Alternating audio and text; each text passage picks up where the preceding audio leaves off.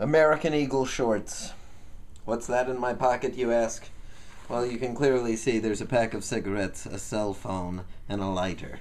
That's because the pocket is sewn onto the outside of the short. Chinese craftsmanship may not be what it used to be, was my first thought. However, I'm certain now that the children are very clever, because having never seen American pants before, they were able to identify that this is to accentuate the penis. And then they not only realized, they expanded upon and also chose to accentuate the balls located here on the bottom of the shorts.